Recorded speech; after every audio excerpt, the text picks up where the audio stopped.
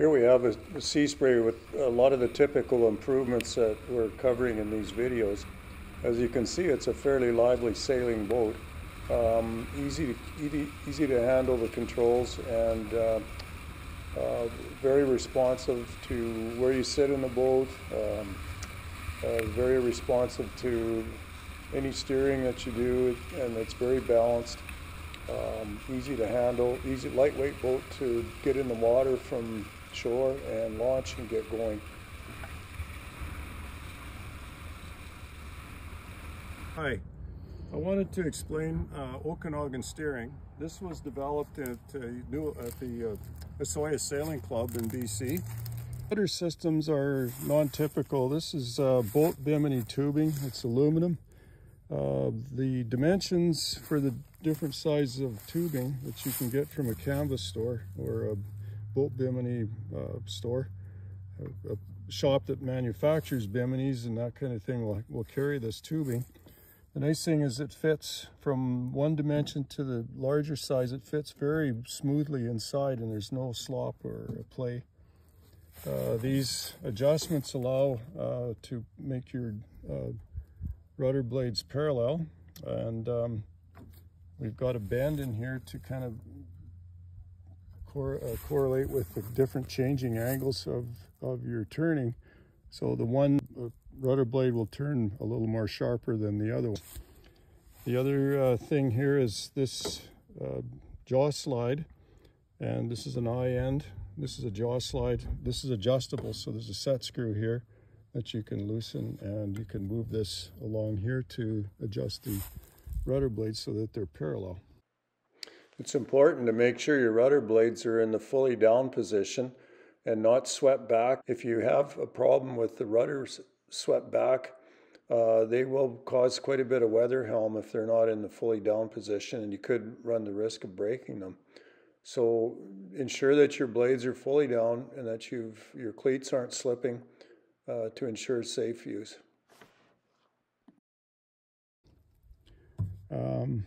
We use that system for the tiller stick as well.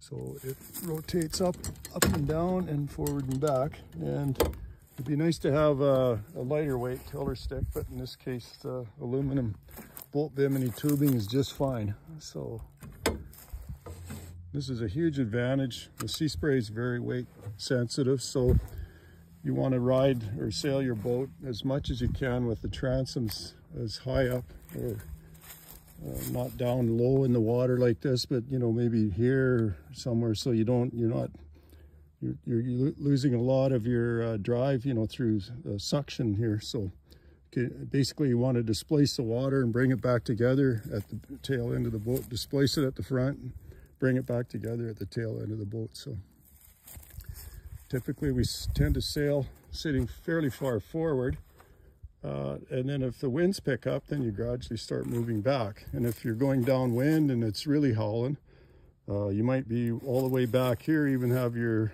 your feet tucked under here, and get your weight as far back so that bow up there, the lee bow, won't bury into the water and do pitch pulls. Seasprays don't typically pitch pull, but they will drive down into the water and stop and reverse, and sometimes they capsize, but if you're careful, that won't happen. What else can I tell you? These are laminate sails. They're made by North. North isn't building Seaspray sails at the moment, but you could check with them if you wanted to look at a new set of sails. These are pretty good shape yet. On this particular sail, I had to tighten the leech up. It had a bit of motorboating here, so I had to cut some very fine V's in it and then re-sew it back together, and that seemed to clear that mess up. Leach and McBride now make our sails, and we've had good luck with that company. They're out of Victoria, BC. They have made both sock sail main and halyard mains, and both seem to be of good quality. And these are also laminate type sails, so roll them up. Sailrite also offers kits for main and jib halyard sails for Seaspray, and you could check with them. And this is a sock sail made by Leach and McBride. Just trying to think of anything else that we haven't covered here. The daggerboards. Daggerboards and rudder blades. These are not typical. This is about, it's teardrop shape. Needs a little bit of maintenance there, but fairly fine trailing edge and a little more blunt leading edge. This is about a little more than 4 inches cord, and I would say probably 25 or 26 inches long. I'd have to get a tape measure to confirm that. The dagger boards. This dagger board is an aluminum extrusion, 36 inches long by I think about 5 1/4 inch cord, and it's a 1/2 inch thick at its maximum. These are very nice and fairly reasonably priced. Windknife.com. And you have to seal them up. They do not float. Do not lose them. Try and tie them to the boat somehow. We filled the slot here with blue styrofoam. I don't know if you can see that in there. And of course this is glassed in, maybe with some Bondo with that short strand glass. Down at the bottom, I don't know if I can show that here. We typically flip the boats over and insert the boards in. So the boat would have to be on a sawhorse or something where you could get the boards inserted in, and then of course you have to fill in around the dagger board opening. With the boards protruding through the bottom of the hull, they would have to be covered with some tape, maybe electrician's tape or something that the Bondo or whatever material you're using won't stick to. You'll have to jiggle the boards slightly so that they can be removed before the Bondo or whatever material you have is set up. This will facilitate removing them later on after it's fully or partially cured. We use Bondo for that, and we have to pack a little bit of newspaper in about 1 inch deep.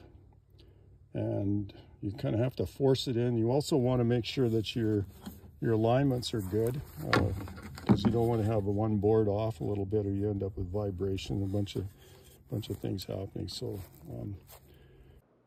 to get the wind knife boards, if you get them in and you want to install them, I used a piece of oak down the trailing edge or trailing edge of the daggerboard trunk, and I had cut a small curve using a saw as a guide, and it actually works really well because it keeps the trailing edge of the board perfectly aligned. So this guide goes from the top of the daggerboard trunk all the way to the bottom, and it helps to put the wind knife extrusion in place when you're sailing. But that fills in the gap, and you don't get a bunch of water slopping around inside. Once again, this is not typical, but it's all these modifications on this boat are class legal.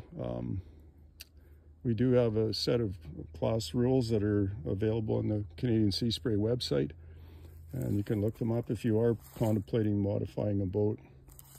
This boat, we've added some extra screws so you don't get that walking effect, one hull's up and the other one's down kind of thing. I sailed a Hobie 16. They used to do that quite a bit. This particular boat doesn't have a bow tube that's tied on here. Okay, this boat, this shows a 2-inch irrigation pipe. It's got an extra layer of pipe inside. This extra layer of pipe only runs about 5 to 6 inches inside for strength. And then we've got bolts here and a bolt here, and that's adequate for strength. And of course you have to get up here to show you this. You have to cut a slot here for the bridle. So it's a little bit of a work to change over to this system, but it's worth it, I think, because You still have your class rule 2-inch bow tube, but it stiffens up the forward end of the boat. This boat also has bolts, screws. Let's see, there's 3 screws here into the tube to prevent that twisting. Okay.